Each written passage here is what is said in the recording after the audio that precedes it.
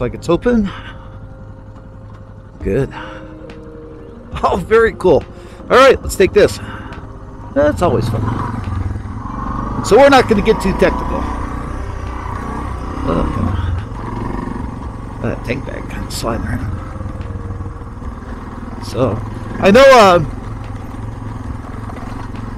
I haven't done a lot of I haven't done any videos off-road in a long time, and a lot of that's just because I'm still having a hard time with the effects of COVID on my lungs. Yeah, you can even hear me breathing hard now. So some of the videos I'm doing now is just kind of easy stuff, not like I used to. For one, I don't really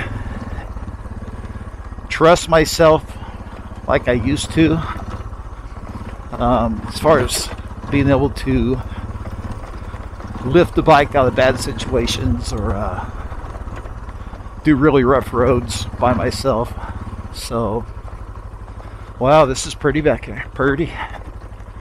Let's ride back to that lake if we can. And yeah, so that's kind of why a lot of the videos lately, well, like the Death Valley one, the one you haven't even seen yet,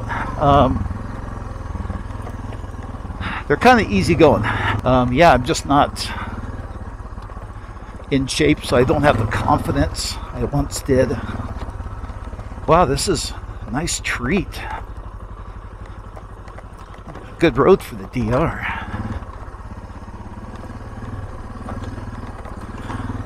Forks are a little choppy, but you know what? I can adjust that out. All I gotta do is soften the compression. Wow, this is beautiful back here. Huh. Oh, Grandpa's gonna sit down. So, I'm glad I came back here. Very cool. Yeah, I looked this up years ago.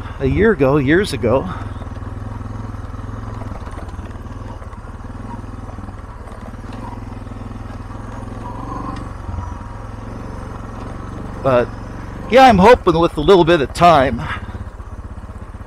I'll regain my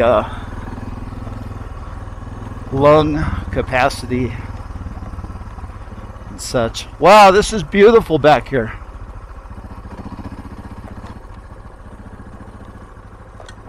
Huh, close the gate if you go through. Very cool. We're just gonna ride across this little meadow thing. Huh. No idea what that is.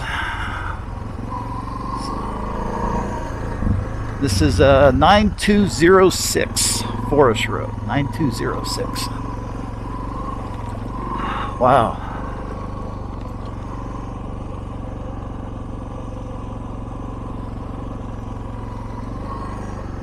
Huh. Wow, feels good. Okay.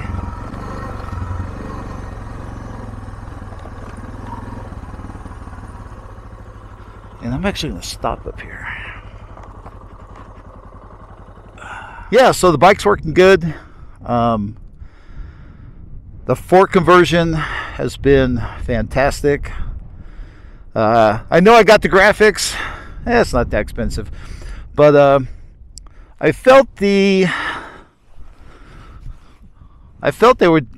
were deserving for the bike. It's kind of a special DR650 to me now, and yeah, kind of a limited edition thing. But for some of you guys who don't know, I've done that, or what I've done is I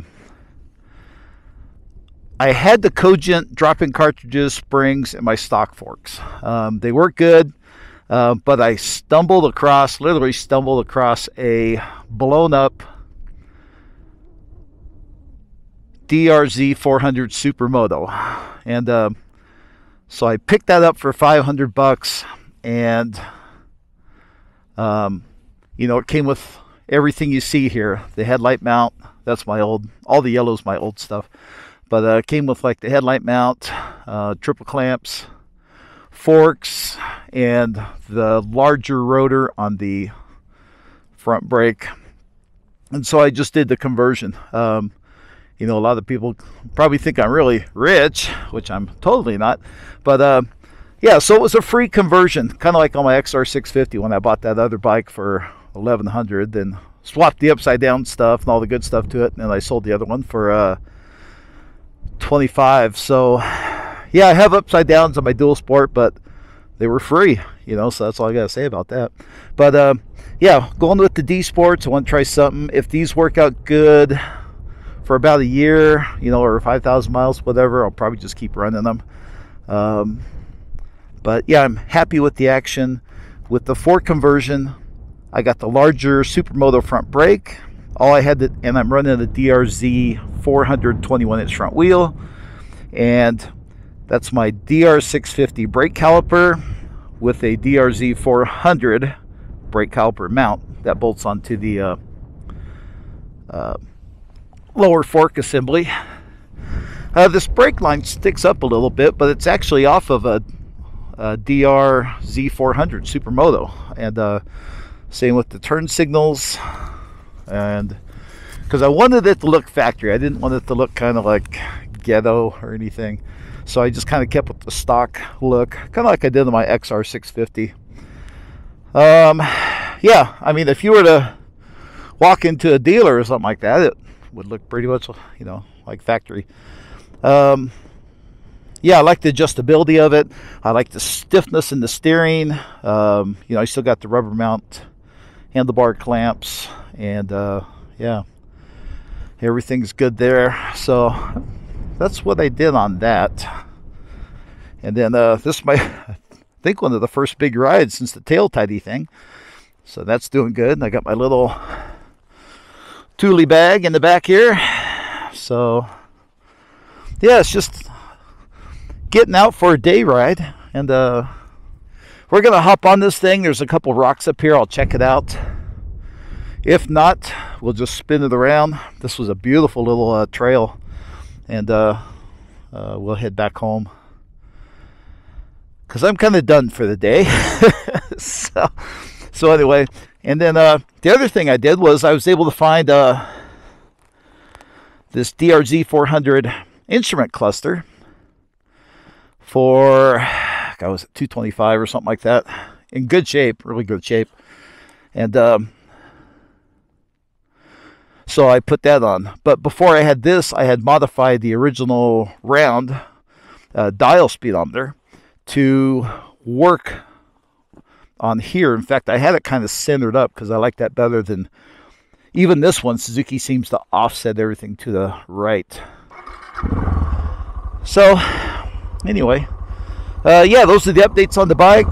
The old girl runs good, and I don't know what time it is. It's 10 after 4, so we're going to run down this trail a little bit, and you know, it's one of those things where maybe it's count your blessings. The Fossil Creek Road was being repaired, but you know, usually it's a fairly smooth road. So yeah, let's go see where we're going to go, and then let's get home.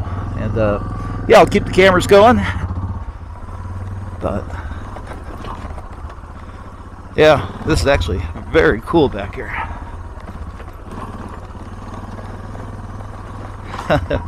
And the reason I was going to bring the XR, years ago I was going to try and shoot on back in here and kind of see a different perspective of it, of the Fossil Creek Road. And so I was going to bring the XR because it was my beastly off-road bike at the time. But DR is quite a bit better than it used to be. And so if you see the front end, just know it cost me nothing. For the fact I bought that bike, the blown up DRZ 400 for $500, and I sold the wheels for $500. So how about that, huh? And then I've sold a few other parts since then, so all this has been free.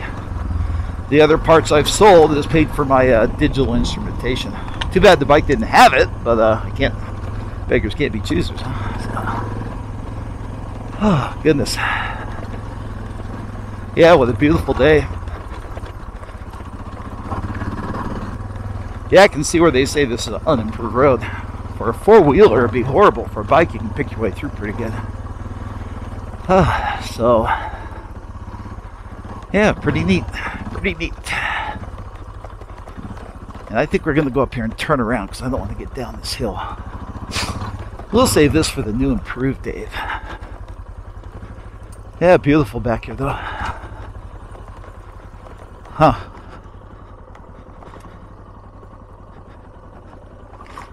Wow. Well, let's go a little bit farther. Smoothing out.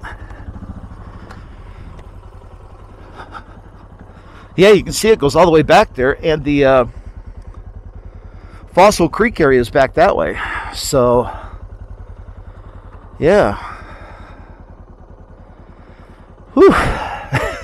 What was I talking about? Yeah, I don't know. So, things come and go to old Grandpa Dave here.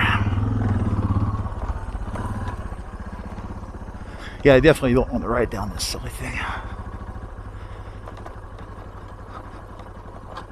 Oh, okay. And there's part of the burned area, I guess, from the fire they had come through. I don't know if you guys can see it with these cameras, but yeah, there's a burned area here, and they got a bunch of cut trees out over there. And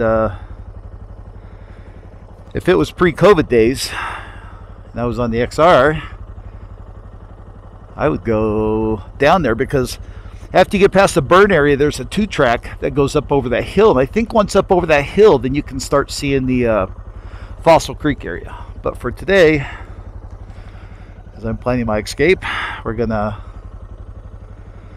scram, Sam. All right. Ah, she's nimble. And you know, that's the thing. People don't realize that when you put the upside downs on, you gain a lot in your steering. The preciseness of it, there's no flex. So, kind of stair steps back up. That's kind of cool.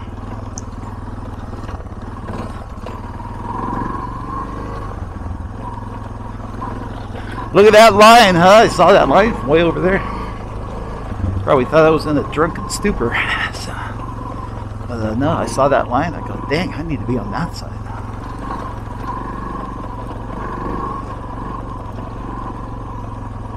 Yeah, and one thing with the conversion, they take the same bearings on the steering stem. So this pretty much all the DRZ 400 Supermoto stuff is a bolt-on swap. But I was, like I said, I was fat, dumb, and happy with my Cogent stuff. I had zero complaints. This is just kind of one of those things, you know, it's like, wow, upside down's on a DR? Why not? As long as it doesn't cost me anything.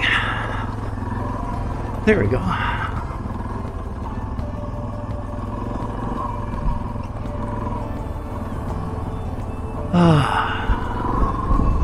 Yeah, and I know the old Dave would be going a little bit faster, but look at this.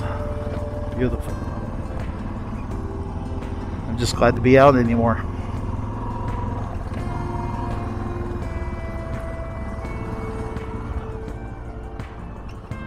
Beautiful.